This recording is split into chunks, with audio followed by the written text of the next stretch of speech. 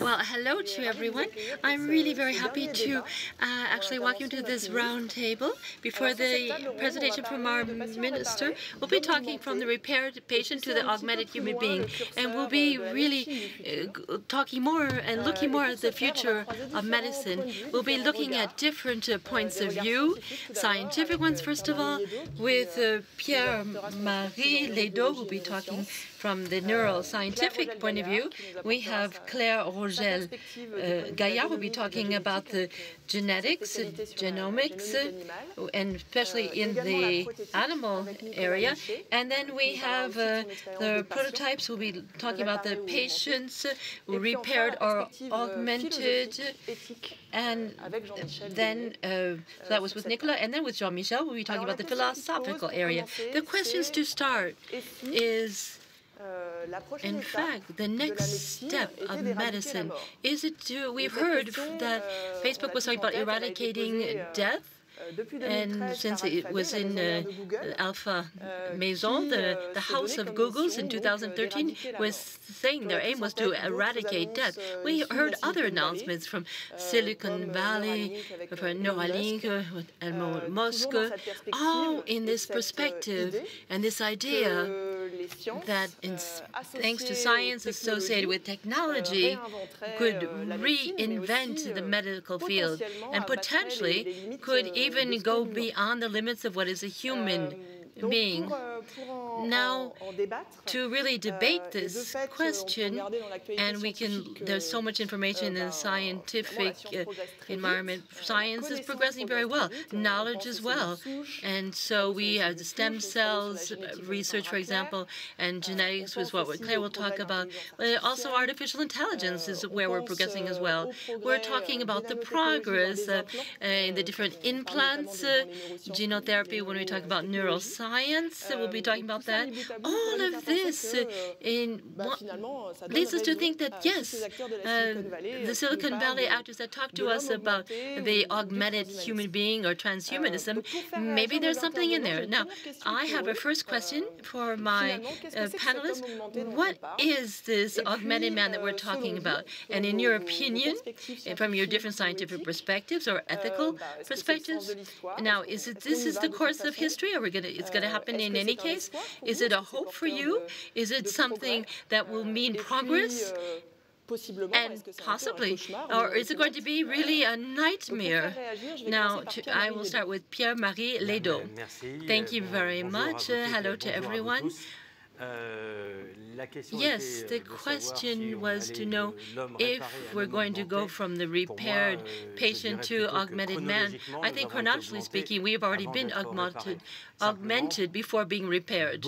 Now, a lot before me have been talking about this homo faber, which in fact to be accelerating these evolutions, that we've already seen how much the human being from over some thousands and thousands of years, man has wanted to delegate these human services through tools. It could be different for different tools like fire and other kinds of elements. We've already had this externalization, this exotomization, and so in this cinematic area, there was no problem. So we externalized the skeleton from this lever. We externalized also through the different muscles, the machine.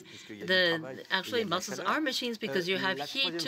And the third form of extermination is what causes the problem. This is why we're coming together today, because it's to externalization thoughts, the cognitive thoughts outside of the human body.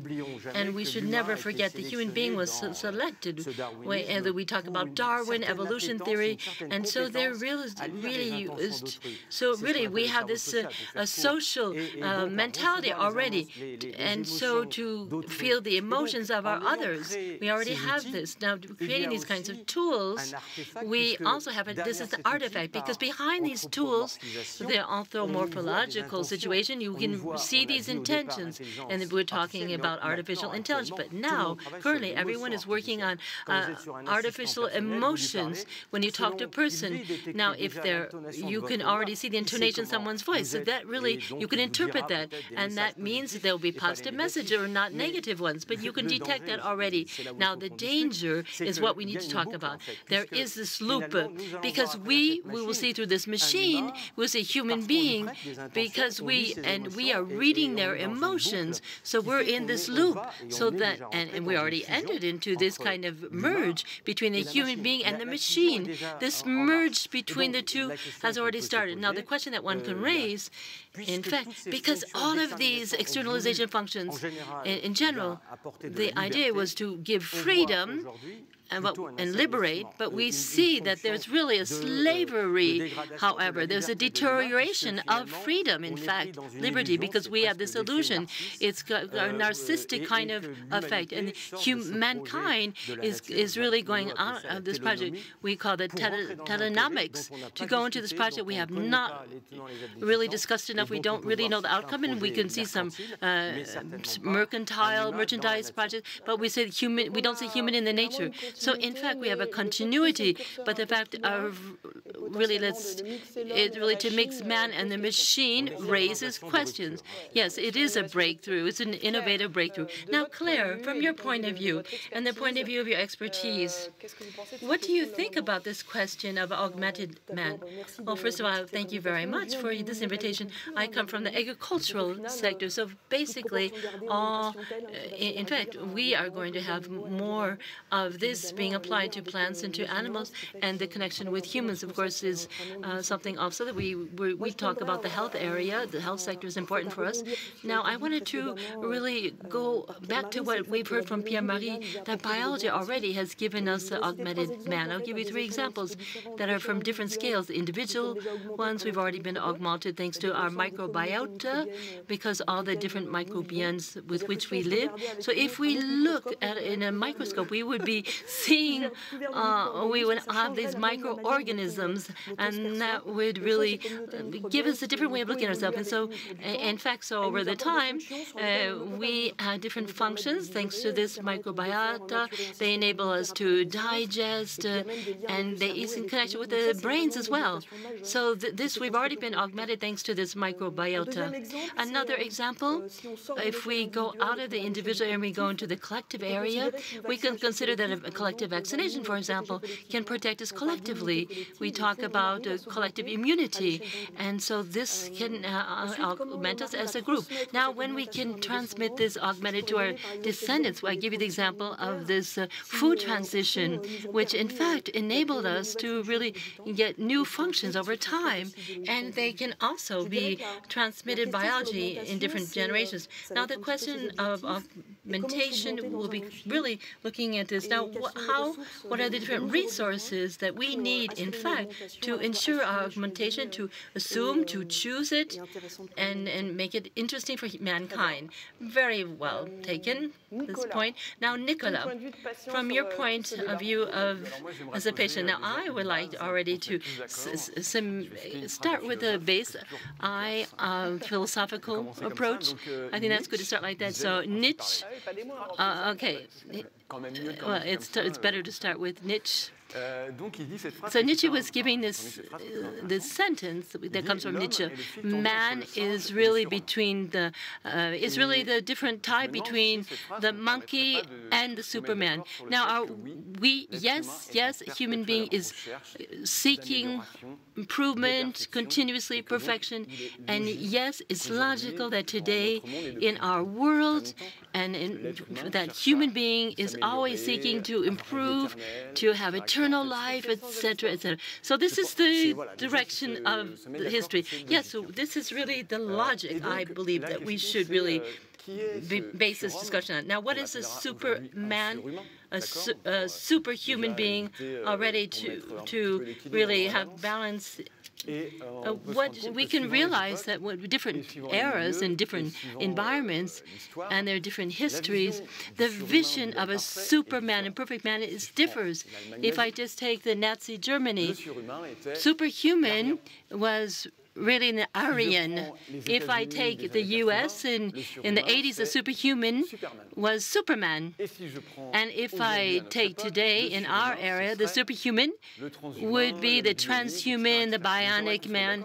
So we all have to agree that this vision of an augmented or perfect man is something that for each society has their, and even each individual has their own way of looking at it. Now, bionic man, in that area, I can talk to you about that, because this in France too, we had this bionic documentary, and I was the main actor because I have a high-tech prosthesis, so I'm bionic, and this process really costs a lot of money. So, and it's a Dutch Qualität, so it's a German quality, and so you can see, in fact, that. Well, yes, you could have a truck roll over me. I could put my hand in the fire. Now, am I an augmented human being? And also, do you consider me as an augmented human being? I'm going to show you something. Here, I'm going to take off my jacket, and then I see, and, but actually, augmented human being cannot take off his jacket because he can't get, the prosthesis won't actually allow him to do that. So it's very important for me to share this experience, because we idealize, we have this dream, which is normal, of the human being, augmented human being. And in fact, people that have these auditive, if they have hearing aids, for example, do they hear better? No. But we have a fantastic machine, which is our body. A hand is also really a camera, because we put our hand in our pocket. We can see, we can feel what's in our pocket. With a prosthesis, we can't do that. Now, it'd be very difficult to have this sensation with the prosthesis as you can have with a human hand. So a human being is really fantastic.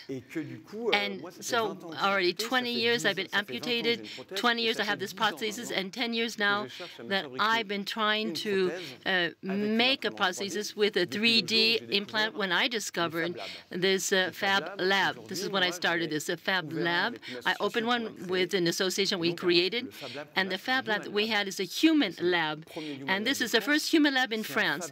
It is a Fab Lab, a laboratory with digital technology dedicated to objects for persons that are disabled.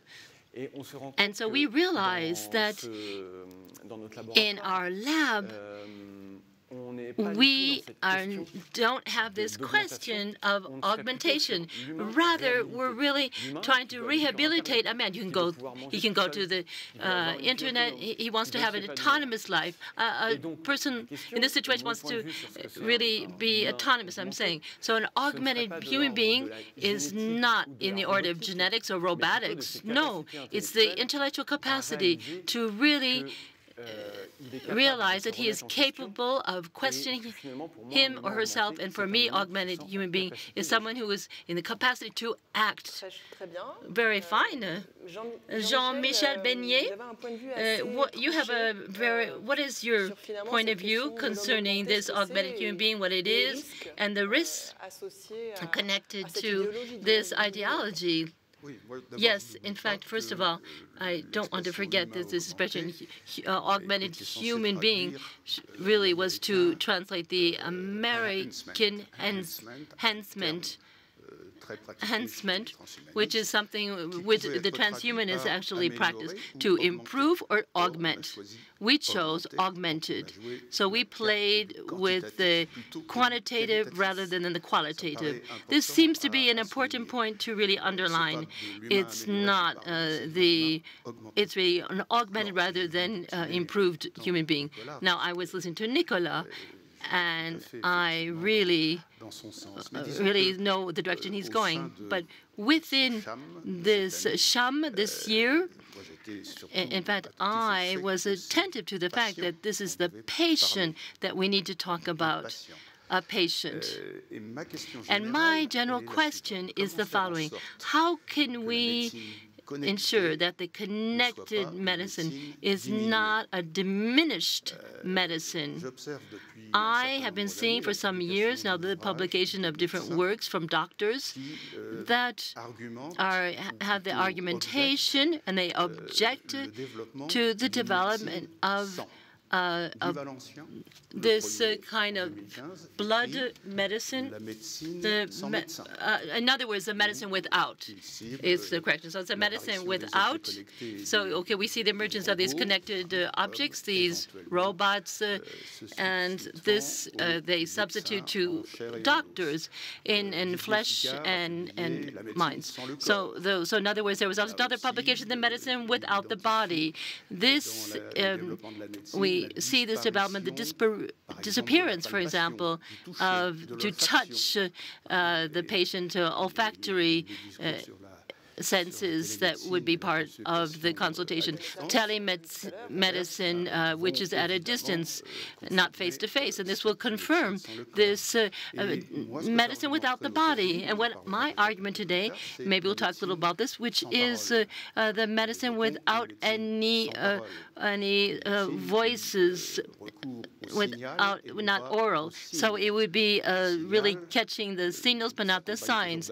The signals, you have a certain junction. In other words, a signal is a message that we emit, and that it actually requires a reaction. And so you have we dialogue. We have one signal, and then you also, it's like a ping pong match. We dialogue together. We have, thanks to these signals, we have this human perspective, and not a technocratic or mechanical or machine-based one. You don't have this in the augmented human being. Well, the augmented human being enables us to, in fact, he has a very wide area. In fact, when I was talking about the augmented human being in the public areas, people were saying, well, I have glasses, so I'm an augmented human being. No, I'm a human being that has been rehabilitated or a repaired patient, as Nicolas was talking about. So the augmented human being, but I was talking about that with the pacemaker, for example. With the pacemaker, we do have this cybernetics device, which is autonomous, which actually colonizes, is one way of putting it, our body. But the man who wears contact lenses, for example, with Zoom, is maybe augmented. So in other words, this person has a cognitive performance which is higher. So when transhumanists talk about augmented human beings, they're talking above all about the human being, for example, which would have different certain brain implants that they could interact with the machine. So we have this augmentation because we're not in this form or the standard of what is a human being. And the augmented human being, this is the one who would result from CRISPR-Cas9, this possibility of editing the genome, so we'd be capable of sampling the gene presumed to be responsible for this different allocation from the bats or something. The different we can also put, for example, the from sharks implants that we can put in the fetus, which we could then, that's what we call by augmented human beings. So in the public debate, we have a gap between, for example, when we talk about augmented human being, which you have these acceptance that are interesting, as Claire was mentioning, and then we have this vision which is more extreme, which is from certain different actors, which, for example, from the transhumanistic circle. I would like to talk about the dream, because we're living in this era. Well, it's a fantastic. We have a lot of scientific progress, technological progress. We've spoken about some of them already. And I really am asking this question about science today. Is it the remedy, as Pierre-Marie was saying? What does it enable? What does it enable us to do? At least from the point of view of knowledge, that would really be a revolution in the medical field. I would like to hear you, Claire. Well, yes, we are in this period where I do believe that our knowledge in DNA, genomes, this knowledge was never at such a high point. And so this gives an enormous potential, as we've just heard about the editing of genomes. And then after having done these different, I've looked at these different genomes of different species, so we understand better the functionality. We progressively are identifying the genes responsible for different functions. There are some that are very complex, which in fact it's not by modifying one gene which we'll be able to modify the functions. But at the same time, progressively, we're putting our finger on those that are responsible for different diseases, so these monogenetic situations. And so we can have the aim to really modify specifically a certain number of genes so that we will be able to eradicate different major pathologies. We can repair organs which in fact have different dysfunction because of a gene. So this knowledge in the genetic field, if we talk about the dream, this can enable us to eradicate a certain number of problems. And we can also find ourselves in a situation, always coming from the agricultural sector that I represent, we have lots of different issues, legal issues, acceptance of choices, feasibility. But basically, if we put this in the debate about, for example, genetically modified plants, for example, which in some countries are not accepted and ethically not accepted, or also environmental problem, biological problem, these are important issues. But we can find ourselves in a situation to really take and care for a patient. It means that we're in a different level, so we can make decisions which in fact there's a lot of differentiation between what we could do, for example, to repair and augment a human being. And so what we would decide for nature, which in fact has to have this less ideas than what we could really choose for a human being. So I think this debate is something that is really interesting. And yes, you have the international level also. Well, Nicolas, you were talking to us a little about the dream. And now, does it make you dream this bionic man? The internet really made me really dream about these prostheses and internet. In fact, and the image makes frustration, though, because we want to have access to something. For example, poverty makes people poor. We have a lot of frustration because we have all these desires, things we can't have. And I always dream to simply say that to have the bionic hand. In fact, in the project that I'm involved in today, and I consider myself as an expert patient. And this enabled me to have access to Johns Hopkins University, the latest prosthesis and the most sophisticated technology. So we do fantastic things. But the question is, why can you move your fingers? Now, how can I do it? With two functions, I can do everything. What is the point in having a prosthesis which restitutes all the movements? Is how if it weighs too much, like 25 kilos, how can you wear that on an amputated limb?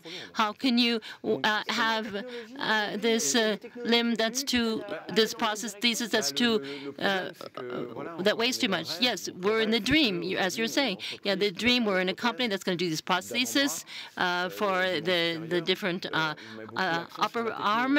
We put a lot of access to this. Now, when I had my accident 20 years ago, we just had one model. It was looked really horrible, and the surgeon was doing the best he could, but he said, "You're going to have a new hand," he said, and I was under morphine, and I said, "Oh my God, I'm going to have a new hand." But when I saw what it looked like on a video, and when somebody who can't open up even your car, those prostheses were really different than now. Now we have these prostheses that really can be adapted to phones, but it does not increase the acceptance of the patients. 1 out of 10 patients gets a prosthesis from Social Security insurance, and 7 out of 10, in fact, they just keep them in their cupboards. So 15,000 is the cost, and then you have re-education and the time with prosthesis. So you need about 50,000 euros that we're talking about. You multiply this by 7 people, for example. So this is a lot of money. We're talking about deficiencies, and this is what interests me. How can we be efficient? How can we have patients that are experts? And so how can we have patients who really have this desire? How can we give them this desire, that they have access to the technology? I had this 3D printing prosthesis, so I can also also learn how to really produce a prosthesis. And so this gives me this motivation. It gives me this idea that I can, this way, accelerate my healing. And this will enable me tomorrow to settle different healthcare issues that I have when I listen to our patients, in fact, that are toxicomanic, and they're every day, every week they try and go to the pharmacy or the doctors, and they try to get prescriptions from the doctors, and the doctors just do this. But now the idea is, how can we let the patients give the desire to really cure? We have the medical staff that wants to really treat and cure, and then we have the patient that is motivated. That's very, very interesting. So it's not just a scientific knowledge, but also to have technology and progress at the service of access to the largest number of people. Yes, of course. I just wanted to say that today I'm working on this prosthesis, which is accessible and acceptable, accessible and accepted. So we talk about this. Accessibility in the world is, we have some 80,000 people amputated, and so these prostheses, it's been developed in a collaborative educational form. We work with companies, we work with schools, so that the young people have meaning in their professions, so that the companies have the different components, aluminum, for example, so we can produce a prosthesis. We're not in a merchandising approach, because it is a niche area. And for the prosthesis. So this traditional business is not compatible. So I do think this is really the intellectual capacity of human beings. We are going to think differently. We talk a lot about patents today.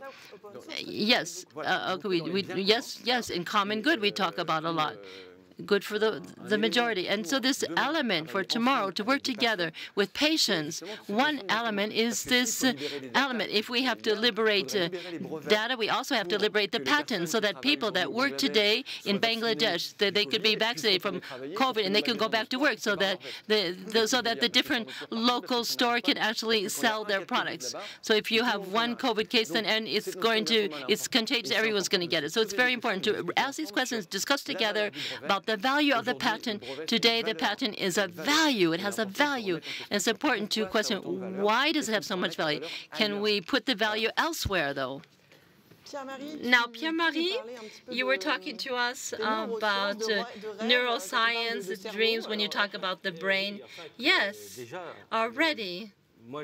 I adore, we talk about dreams, because science is there to satisfy this notion of progress. And progress, it means to define the desirable future, and that can be shared. Progress, we have the notion of universality and equity. So the problem is, when we are talking about scientific progress, there are no limits. Yes, Jean-Michel was already talking to you about the augmented human being when you had the appearance of the pacemaker. It's true. From this theoretical scientific knowledge, already we have this notion that is desirable. Well, why not him? Why not me? If he has a pacemaker, why not me? And this something, and it's something which becomes quickly acceptable without having an ethical debate. But it's a really a total debate. What we want to put at the service of mankind for progress. In other words, scientific progress, technological progress, and its application in the medical field. This is what really causes a problem when we look at the figures of all these arms and other prostheses for different limbs. Obviously, this is not applicable to everyone. So we'll be talking about this now. We're talking about the application, because when we talk about application, we're no longer just in theoretical knowledge. So I asked the question of ethics. What are the limits that exist that we actually apply this technology or this other one to the health area? Yes, Jean-Michel. Yes, ethics in general terms, this is really the search for the right position between what is which is really something that's a remedy, and in terms based compared with something that's a poison. So you have potentially both. In fact, you could simply have a continuity application. I'll give you an example to make this more concrete. in Grenoble, where you had the Benabit Line. They are a specialist of neuronal stimulation for those who suffer from Parkinson's disease. And they're working a lot about this brain-machine surface in a very efficient way. This, of course, is a fantastic opportunity for the Parkinson's disease patients. Now, if the same technology is used in the military area to have an influence on the moods, emotions, of soldiers, that is something different. Well, now what is the limit? Is the intention that we give in the application? The limit, yes, of course, is really what is, we need to determine what is desirable. And however, it comes from common sense. And politics, says the moderator, yes, but also common sense, but individually as well as collectively. I want to go back to the patient because we're talking about the patient. We forget that the patient is someone who is suffering. And so that's why we call them a patient. This person is suffering. So what do we do with a man or woman that are suffering? Well, this is the question that we need to ask ourselves, especially in the medical field. And I want to go back, like what Nicolas was saying, continue on that line. A patient is suffering from solitude, being lonely. This person suffers from because they have an upsetting relation or different difficulties in their social life, and so also they suffer from having a reduction in their autonomous behavior. So it's not just to repair, because obsession of repairing is a mechanical kind of obsession. The doctor, however, is someone who really treats. Don't forget that. To treat a person is not just simply to respond to the dysfunctioning which is a physiological one of a body. No, it's also to really take care of this really dysfunctional aspect, which really has an impact on physically and psychologically on a patient. I was very sensitive to what I heard yesterday on these lines. When we talk about endometriosis, in fact, the person who was speaking very eloquently said the patients, what they want is empathy above all. Yes, this is extraordinary to really express it that way. Yes, this is the limit. The question of the limit is related to knowing how can we really be at the right person, how can we help this person who is suffering, who is expressing their suffering, what can we do about that? And that's why I was saying earlier, what really makes me afraid, though, is if you have a medicine without any oral expression, we have to keep oral expression in a world which is favoring digitalization. And so sooner or later we'll have these in these teleconsultations, we'll have these different conversational persons, icons that will be speaking. They don't have this you cannot have this relationship when it's at a distance.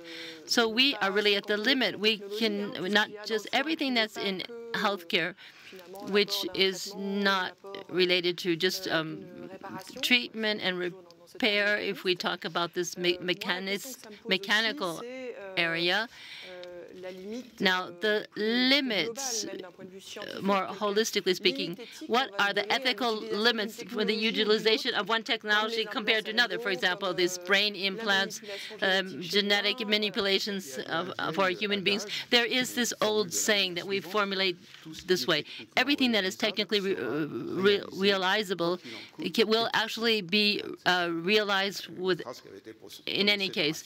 This was a physician more before the Second World War. This, yes, we need to really think about all this. We should not find ourselves in a situation which is ours today, which is to actually do everything that can be actually that's feasible. We should not be in a situation, and we should not be have this constraint to justify what the different innovations that we put on the market. This is an aberration, and this is really consensus to really this technological obsession which is ours today. So in others, we should have collective limits.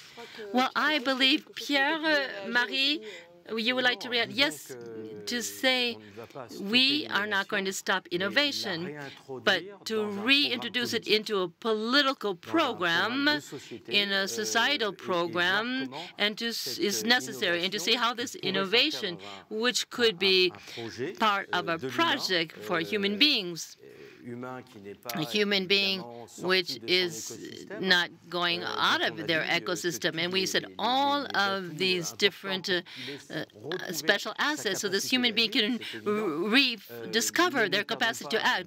That's important. We should not forget that.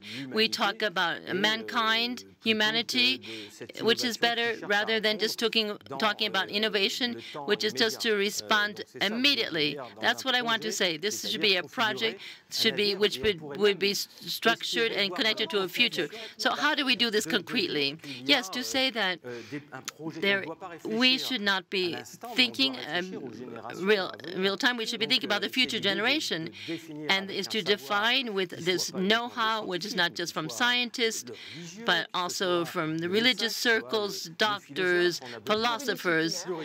Yes, a multidisciplinary approach. We saw this with COVID. It was so important that the citizen science, open science, can respond to all of these essential points. As we've heard from Gunther Anders and Hans Jonas, we have to reconstitute a new ethics, because if we don't do that, then we will have this disaster situation. We will have this collapse. People will be threatened because with our emotions, and then we'll be far away from science. Now, this idea of these beliefs that could actually falsify debate, how can we go in and have education? How can we ensure that everyone understands the terms we're talking about? Yes, it's exactly my opinion. This is where we have to go. We have to share this know-how, which is too limited, and it's limited to the labs. And we have to really think about what could be the use of the discoveries. This is the ethics by design. I would like to have philosophy and science be closer together at the service of education, so that together we can really configure the future that's desirable and can be shared. So people, all of us here in the room, all should take up this pilgrimage to really actually, yes, take this up. Yes, I believe that being together, we can really communicate this a multidisciplinary approach at the service of very humanist, but not transhumanist vision. Humanist, but not transhumanist vision. Yes, Nicolas. Yes, as what you were saying is very interesting. We realize in our lab, in our human lab, people that come, these are people that are isolated. And so these are people that have this disability, they cannot work, they look normal, but they're bipolar, and so they cannot work 35 hours a week because of the fact that they're bipolar. We talk about augmented human being, and we think about these people when we see them. When you see an autistic person who sees, or also a myopathic, who is playing games with his limbs, not his hands. So the disability people that actually are really left aside and neglected in our society today. In fact, we say these are augmented humans as compared to the society, as people see the society. We all want to show that a person that has a disability, that is considered to be vulnerable or fragile, as people denote it, they can be like everyone else. What we consider as incredible, and now we'll talk about valdisme. In fact, to be capable, when I go back about this everything, for the augmented human being is one who really is always questioning himself. He evolves intellectually, and I'll give you 3 examples. The first one, very quickly.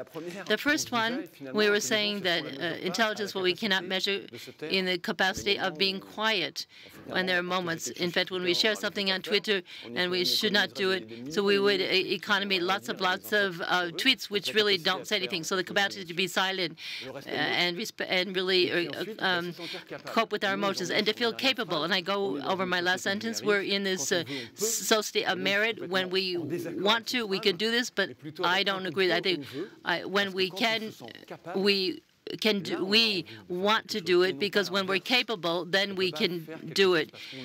We cannot do it because we want to. We do something because we feel capable of doing it. And that's the message. Very interesting, because you have different points which are overlapping with the points of the patients in ethics and philosophical issues. They are overlapping. Yes, possibility, which is the condition of healing. To be healed is to be in a situation where the possibilities are open up again, and possibilities are multiple. And you have different, for example, different opening up different opportunities. So the technological answer is really actually closing possibilities. And so to open up on this question of the technological response. Claire, can you share with us what you live in the area of animal genetics, which is very different from the area of human beings? Now, in fact, you have things that could inspire us when we talk about limits. Yes, we confuse different points. I was thinking now the fact that when we have genetic progress, we do have aims, and some are pushed too far, though. And so we do understand better functioning, so, but there are advantages and there are disadvantages in this work. So we have to be careful. We have to see what are the changes that we are inspiring, so that because we want to look at the different consequences for different performance, different functions.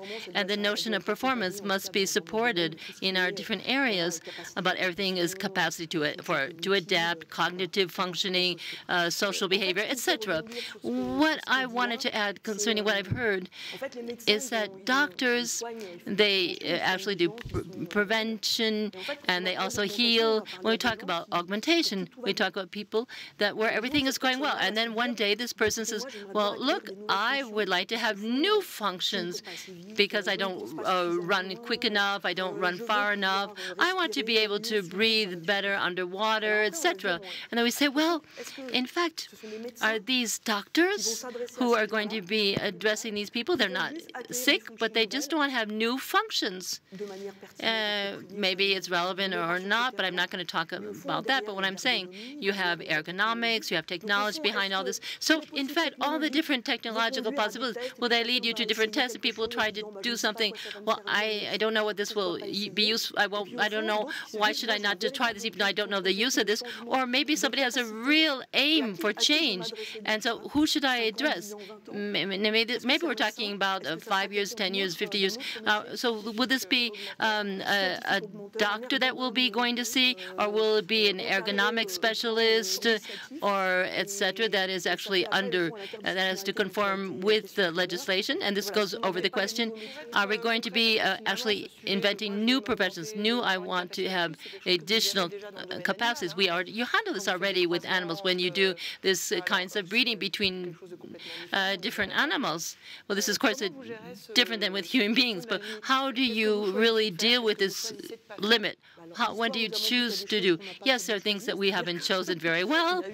There have been some cases that we've seen from these breedings. There's a lot of efforts for productivity. We realize that we reduce the genetic diversity. So now we've rolled out genetic diversity. We have new selection objectives, for example, to adapt to climate changes, greenhouse gas emissions. So we've done a lot of progress in the area of output. Now we want to have there's functional compromises. We So we want to make sure that we have progress which is compatible and we're not going backwards because of this interaction. So we want to have functional comprises. Well, thank you very much for all these presentations. The round table is over, but not our debate. We'll have more opportunities to talk further and really be active in this area. Thank you very much. Now we will give the floor to our minister.